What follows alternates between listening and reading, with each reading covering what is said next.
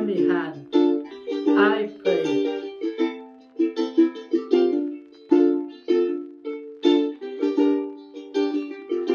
Niwechihaw-I Help.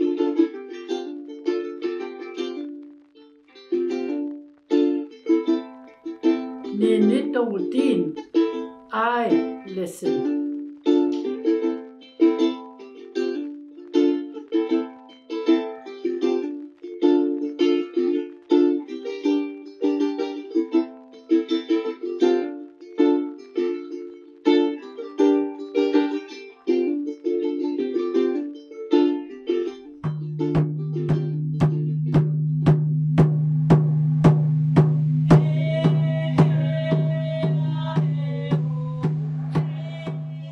The definition of Métis in Canada is a multi-ancestral Indigenous group whose homeland is in Canada and parts of the United States between the Great Lakes region and the Rocky Mountains.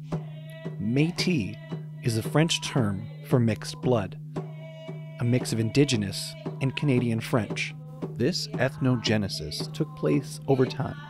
The hunting and survival skills of the Plains people, such as the Cree, will be passed down to the Métis descendants. So, where does our story begin? The continent of North America has been inhabited by early Indigenous for close to 17,000 years, developing into several different ancient civilizations. That land is now submerged underwater, but it was once a great landmass where early hunter-gatherers roamed. As the ice receded, humans journeyed across the ancient land bridge, connecting Asia to North America, and over several thousand years, migrated to the Great Plains, where the buffalo roamed. The Plains Indigenous are descendants from these hunter-gatherers and have a rich and beautiful culture that is in harmony with land, water, and animals. Because the buffalo were so plentiful, they were hunted most often. Nomadic bands followed the migration of the buffalo so that they would always have food.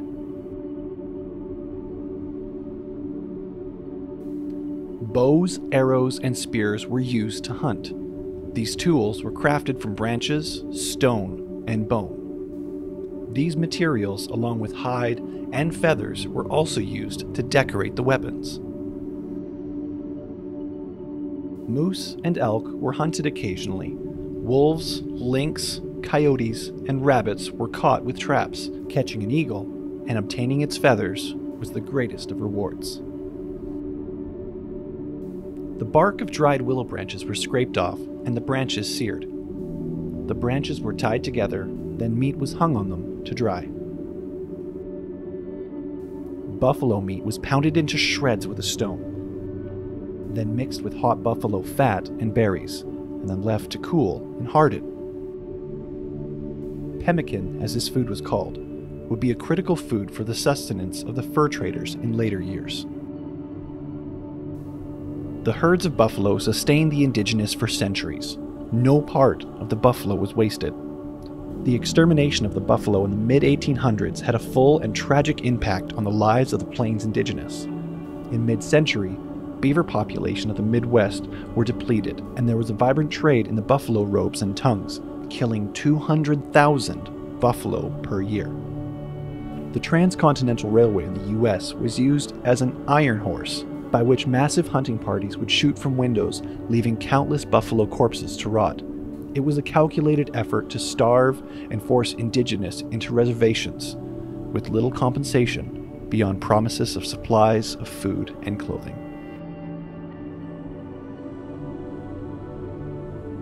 Baskets were made from ponderosa needles or birch bark. These baskets were used to collect medicines from the outdoors. Labrador could be found in marshes. Labrador has moss on it and it's spongy. It can be used to treat stomach flu, chills, pneumonia, headache, and burns. It is also used to make salves and tea. However, it was not the only tea the Indigenous enjoyed. Wild mint was also crushed and used for tea, same with yarrow. Not only that, yarrow was used as a great salve for burns and could be used to treat fevers and infections. Spruce gum was collected on the outside of the trees, and it could be made into a poultice and applied to blisters and boils, or it could be used to treat toothaches. had the great ability to draw out infection. Rose hips grow in many places and are also useful in tea.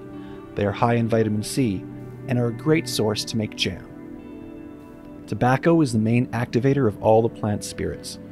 3 other plants, sage, cedar, and sweetgrass, follow tobacco, and together they are referred to as the 4 sacred medicines. The 4 sacred medicines are used in everyday life and in ceremonies. All of them can be used to smudge with, though sage, cedar, and sweetgrass also have many other uses. Elders say that the spirits like the aroma produced when we burn tobacco and the other sacred medicines. Traditional people say that the tobacco is always first. It is used as an offering for everything and in every ceremony. Manto, so we dauma miskiki, ka mosaka na makanut ka kisikak. Questa tatutago ako magispin ako siyake. Mutine ninanaskemon. Hey hey. Intergenerational knowledge was passed down through stories. Local knowledge was passed on to adapt people to their environment, and stories are relational. They're about how you as a human interact with other humans and animals. Instead of looking at nature as a resource, the living things were seen to have a spirit. Worldview was shaped through stories, which were interracial. In Canada, the first contact was mid-1500s with the Courrier de Bois, and this would lead to centuries of change for the Indigenous people.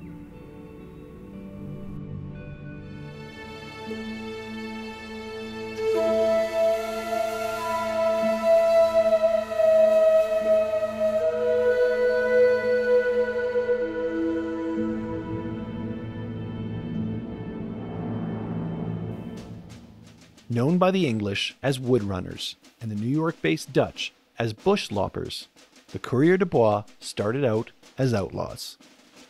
The French government and the Catholic Church both denounced their activities for a variety of reasons, mainly to do with taking their profits. But at the end of the day, they provided an essential service and played a major role in opening up Canada's west for Europeans and bringing beaver pelts east for First Peoples. Courrier de Bois traveled deep into the interior of the province in order to trade with Aboriginal peoples, who couldn't or didn't want to travel to major trading ports on the eastern side of the continent. Not only was it a very long journey for some, but it was also very dangerous.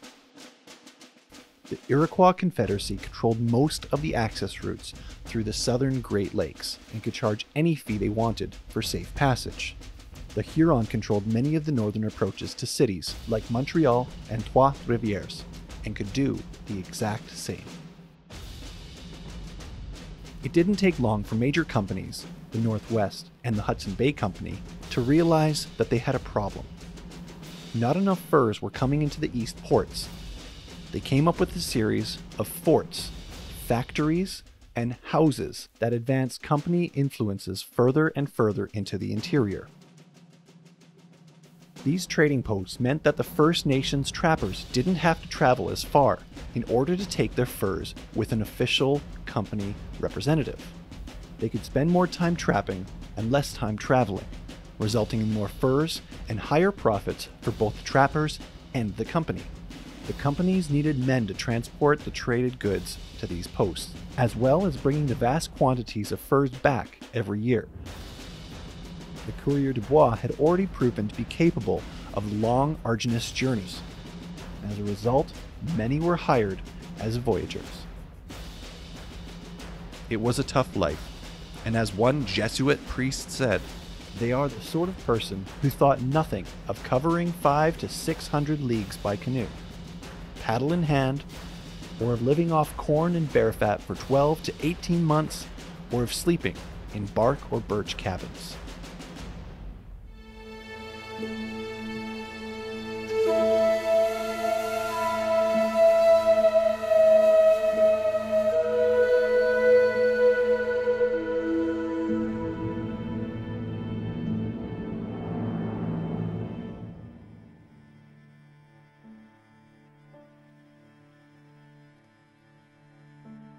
After the Royal Charter of 1793, the Hudson Bay Company built trading posts on the Rupert's Land and made efforts to reach out to the indigenous for the purpose of capitalizing on the fur trade and generating profits. They trapped beaver, which was traded. The European traders exchanged useful and practical items such as pots, pans, kettles, blankets, mirrors, weapons, and manufactured goods that were not otherwise available to the indigenous. The indigenous liked to maximize their profits and traveled around to various trading posts to see which post would give them the best trade for their pelts. In order to prevent competition between the posts, the Hudson Bay Company created a document called Standard of Trade Document, and it was used by all trading posts. The Métis are people in Canada who can trace their origins from mixing of First Nations people with European settlers. They were the children born to European men and their indigenous wives. When the fur trade moved west in the 1700s and 1800s, many French-Canadian fur traders found native wives and had children. The children born from these unions formed a new nation in Canada called the Western Métis. There were few European women in fur trade, and most fur traders married indigenous or mixed-blooded women for practical reasons. An indigenous woman could set up camp, dress furs, make leathers and clothing, cook meals, gather firewood, make moccasins, net snowshoes, and many other things essential to daily life for the fur traders. And when they bore children, they were called Métis children. Indigenous women not only provided companionship for the fur traders, they also aided in their survival. They were able to translate the language, sew new clothing for their husbands, cook food, and help resolve any cultural issues that arose. There were millions of beaver in North America, and because Canada had cold winters, the beaver's fur was excellent quality. The dark brown coat was thick, with long glossy outer fur and short soft under or inner fur. This inner fur was used to make felt hats. French and British fur traders set up a partnership with First Nations people to trade for the beaver furs. Beaver hats were considered a status symbol and were sometimes passed down from one generation to the next. Wearing a beaver hat expressed wealth and prestige in society. Once a trapper had captured the beaver, he skinned the deceased animal and removed the long hair from the pelt, leaving only the shorter hairs. These shorter hairs were closer to the skin and could produce soft felts that was strong and long-lasting. The beaver pelts were also waterproof and could be made into hats of various shapes. Trading posts were built to show a country's claim to an area of land and as well provide a place for the trade of furs. A trading post served as a general store where furs could be traded. It could have a workshop where some trading items were made, such as axes. Fur trading posts also provided living quarters for company employees, and they were also known to be used to protect colonies from enemy raids or attacks. Coureurs de bois, or voyageurs, traded items such as mirrors, liquors, knives, pots, cooking utensils, beads, linen, wool, cloth, gunpowder, rifles, and lead in exchange for beaver pelts. The French men carried the furs from the First Nations villages to the trading posts, while traveling long distances through lakes and extreme wilderness conditions during all the seasons. In the 1800s, a currency was developed. It was a series of coins or tokens and represented the estimated value of a beaver pelt. All trading items had their value expressed in relation to the beaver pelt. If the indigenous did not spend the full value of the pelts they brought to the trading post, they received beaver tokens for the difference to be exchanged for goods at a later time. When beavers became scarce, the Hudson Bay Company moved their trading posts inland to find new sources of supply. Where the beaver was not abundant, the company traded goods for whatever animal was locally considered valuable. On the Pacific coast, it was the salmon, and in the far north, it was the Arctic fox. Contact with the European fur traders had long-term impact on the indigenous. Diseases for which the indigenous had not been exposed to, such as measles, smallpox, bubonic plague, tuberculosis, and influenza, decimated their population. It is recorded millions of indigenous died from European diseases during the first 2 centuries following contact. In terms of death toll, smallpox killed the greatest numbers, followed by measles, influenza, and bubonic plague. Indigenous were not used to alcohol and the brandy or whiskey, also known as firewater, that was traded for beaver pelts.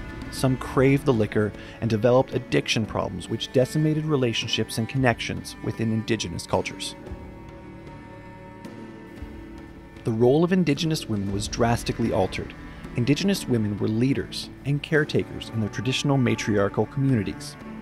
They initiated trade relationships with other Indigenous communities and ensured their village had enough goods to go around. However, the European traders did not value their leadership and often refused to trade with them, instead insisting to trade with their husbands.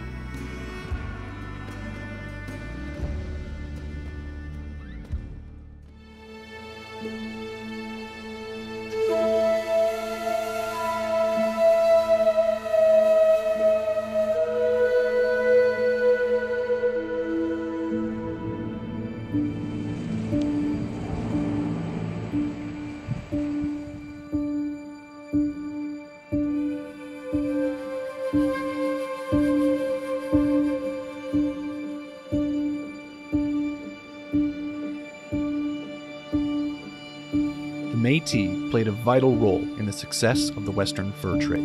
Not only were they skilled buffalo hunters, but they were raised to both appreciate Indigenous and European cultures. Their understanding of both societies helped bridge a cultural gap, resulting in a better fur trade relationship. The Métis followed the fur trade. Their music and their culture were unique, and they realized they were distinct. The Red River Jig is important to the Métis people because it's an expression of their unique heritage. It's a blend of Indigenous footwork with Celtic dance steps and French songs. Music was inherited from the European fiddle and provided by the French. Both the Scottish and Irish brought their music from their homelands, and jigging was inherited from both cultures. The Red River Jig is the unofficial anthem of the Métis people, with the Métis' distinct style. The Métis jig is important to have in their own events, such as annual summer events, because it brings up the spirit of the Métis people in their daily lives. The high sounds of the fiddle are represented with a scuff shake shake. It's more of a traditional style that comes from their European cousins, the tap dancers and cloggers. The low sounds are represented with footwork that reflects the low sounds of drums. The low sound in the fiddle also signifies do a change, called fancy steps, similar to their cousins First Nations powwow dancers. The Métis sash is symbolic of the Métis identity. Their sashes were made from a supply of wool from the Hudson Bay Company and the Northwest Company. The sash was an important trade item. Settlements and families developed colors and patterns to identify the community that they were from. The 5 to 6 foot long Métis sash was used as a distinct cultural symbol and as a tool for life from the 1700s through to the 1800s. The sash could be used as a rope or a harness, a towel or a washcloth, and items such as medicine, pipes, tobacco, or a first aid kit could be tucked into the sash or tied onto it. The fringe knots could keep count of the days, or even the hides and furs collected. The fringes could even be taken apart, and the threads could be used for sewing. Each color had its own meaning and representation. According to the BC Métis Nation, red stood for the bloodshed over many years of the Métis people fighting for their rights. Blue is for the deep spirit among the Métis. Green was for the fertility of their great nation. Yellow was for prosperity. White stands for the connection between the earth and Creator. And black stands for the dark period of suppression and dispossession of the Métis lands.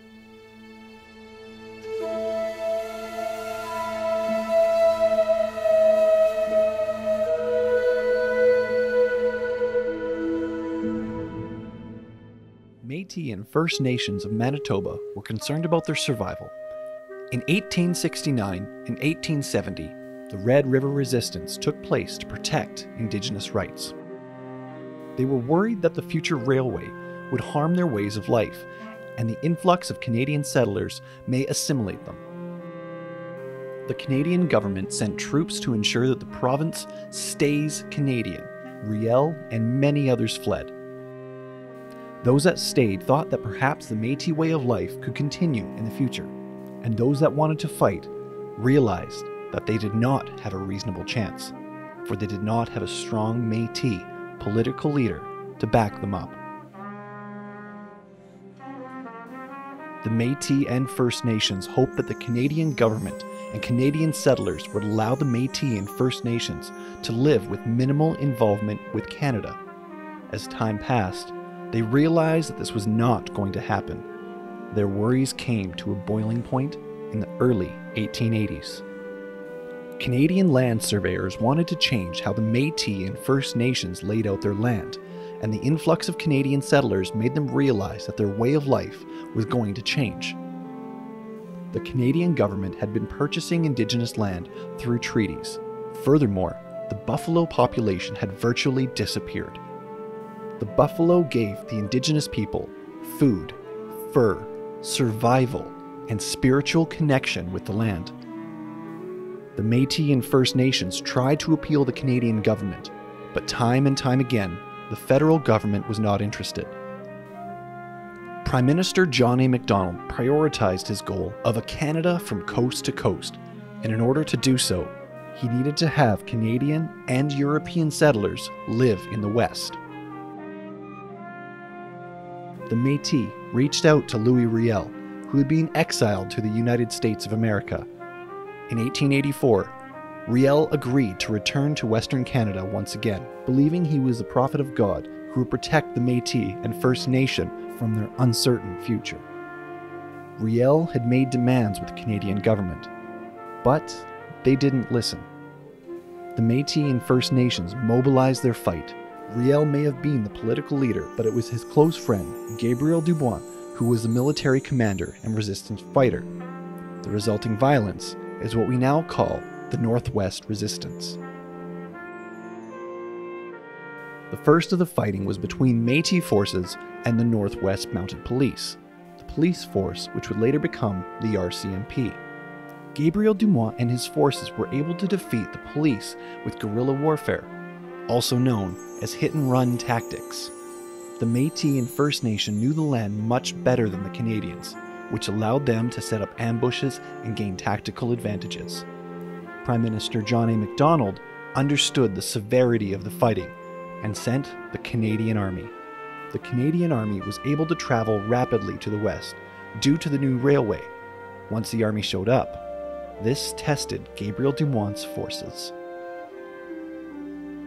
The Métis and First Nations were still able to win battles, but they also lost some as well. The final battle was the Battle of Batoche.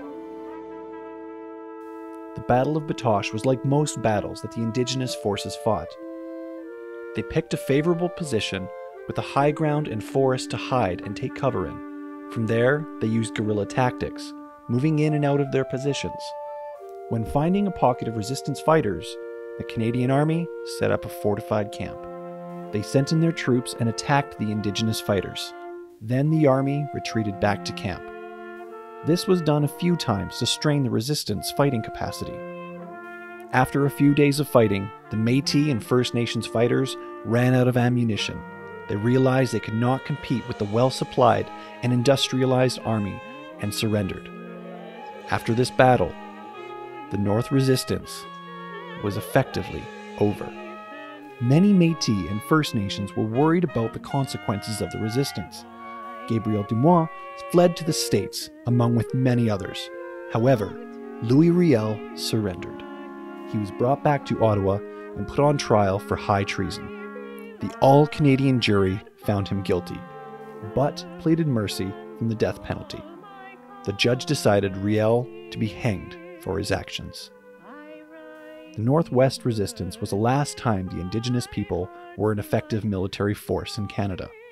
The long-term consequences that followed were the disenfranchisement of the First Nations and Métis people through land treaties and residential schools. Land of the silver birch, home of the beaver, where still the mighty moose wanders at will. Through lake and rocky shore I will will return once more. Boom diddy boom boom, boom diddy boom boom, boom diddy boom boom boom.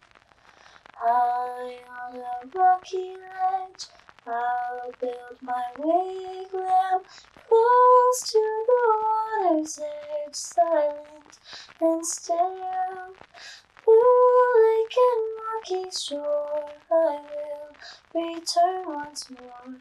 Boom diddy boom boom, boom diddy boom boom, boom diddy boom boom boom.